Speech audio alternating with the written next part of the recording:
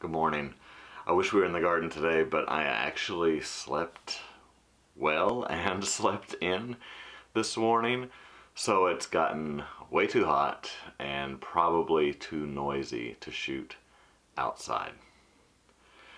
Well, today I plant a hydrangea bush that I'm really psyched about. Been wanting that for a long time. So for this craftsman bungalow home and this cottage garden kind of yard I'm trying to cultivate, it's a must have. Also, lots of growth in the garden, and let's just get there already. I'm working on my second cup. Let's do this.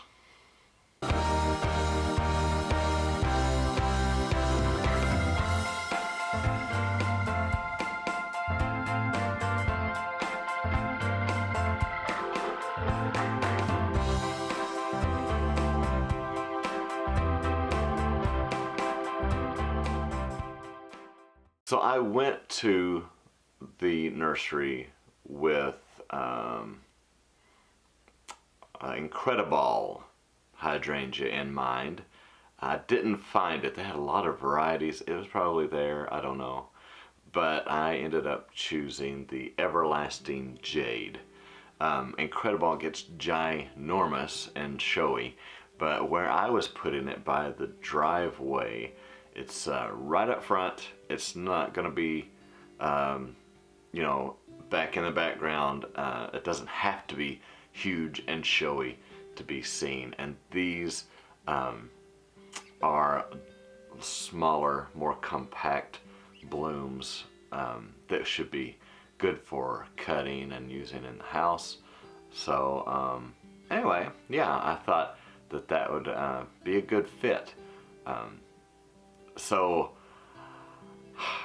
I never know. I've put a few, there's been a succession of bushes in this same spot, and they keep going, but I think I'm finally paying attention to right plant, right place, you know.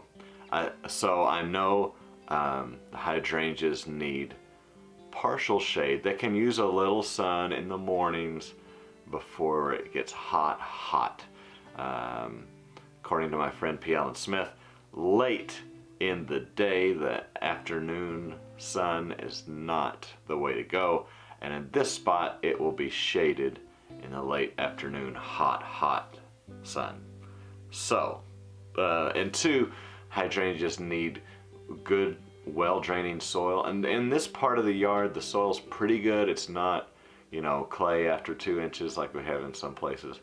I took the dirt that I excavated when I put in our stepping stones, which I think I excavated too much under the stepping stones, and I have hollow spots. I wanted them to be flush with the ground so we can mow and not have to like step over anything or have any tripping hazards. But I've probably made mole condominiums. So the Everlasting Jade starts out with a light green bloom that then matures into white, and I think it'll be pretty perfect. So I took that excavated soil from the stepping stones and I've made a mound just to ensure the hydrangeas will get good drainage. I think they'd probably be okay there, but again, this is an old home site and I'm not exactly sure if there's something funky buried. I did find a bunch of bleach bottles, which were, you know, probably 50s or 60s, but still, I think I've dug any weird stuff out from under that area, but who knows. So I've got it up elevated out of the ground a little, and plus it's for sure gonna drain because of the mound. So we'll see how it goes. I'll try to keep it well watered. There's a lot of growth happening in the garden. Wow. First of all, this double-headed lily that I was given, I wish I remembered Wish I could remember where I got it from, because whoa, I really got a gift there. They're really sweet. So I've got a volunteer pumpkin growing amongst the tomatoes. So I read that one of the tricks with squash bugs, which it has, is to plant something early, which everything got kind of bitten back, and this is a volunteer, but there were earlier volunteers.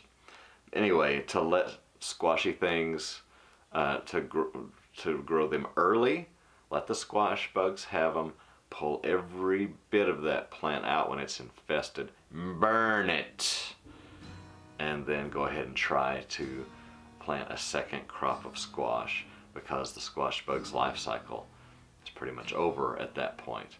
Hopefully by removing the plant, you won't have anything overwintering in any stems or in the ground or anything like that. And maybe with the second go round of squash, they'll make it and they won't be infested. So I'm gonna try that. We'll see. I'll let this pumpkin be a sacrificial lamb, and we'll see if a later crop has a better chance. This week we harvested banana peppers. I don't really know what to do with them. I think I might do refrigerator pickles, or have a host gift. We're going to get to visit some dear friends that we haven't seen in like 2 years, that we usually in regular times we see more often. But yeah, so anyway, that was a lot of growing, kind of getting to where we are harvesting some. Our peas are pretty much done. It's getting way scorching hot now, but we did get a few sugar snap peas. But green beans are moving right along, and we should be swamped with green beans, and the asparagus beans should be awesome on that arbor. So I'm looking forward to that. But they're growing crazy, which is great. The corn is getting up there. Oh, the sunflower, the volunteer sunflower, way above my head, and the ones I've planted are getting there. So heads up, I've been looking into Patreon, which is a way a lot of creators supplement their income. I don't want to get too down deep in the weeds, but a while back, YouTube, to try and protect the viewers, to try and, as a way of keeping ahead of content that shouldn't be out there. I don't know how that makes sense, but anyway, they did a thing that it has been popularly called adpocalypse. So if you're not a huge creator, which I'm not, and you don't get a certain amount of views in 12 months, even if you're part of the partner program, and even if they're showing ads on your videos, you aren't eligible to get a share of the money made by those ads. So yeah, it's really discouraging. It's not like I was making a ton, but it was validating, you know? So I'm looking into Patreon, and that is just kind of, think of it like a tip jar, really. It's not at all like a monthly Netflix subscription idea. It's, I really feel like it's a good way to build community, and I think it's a really cool opportunity for us to do more interaction, and for you to have more of a voice in what I'm making. And there's a lot of fun opportunities for us to just play together. So I'm looking into Patreon. I want you to think about if you like this sort of thing, what we're doing here, about being a part of that. And I'm thinking if we can reach a certain goal, we'll make this morning show a 5-day-a-week show again. I would love that. Another idea is, like, I have a lot of show ideas, and if you guys green light one of those ideas and we get up to a sustainable kind of place where I can make those shows, you can help me launch new shows and get them going to a point where they would be advantageous to sponsors. We've got to grow a thing a certain bit before it makes any sense for them to join in. You know what I mean? Anyway, a business.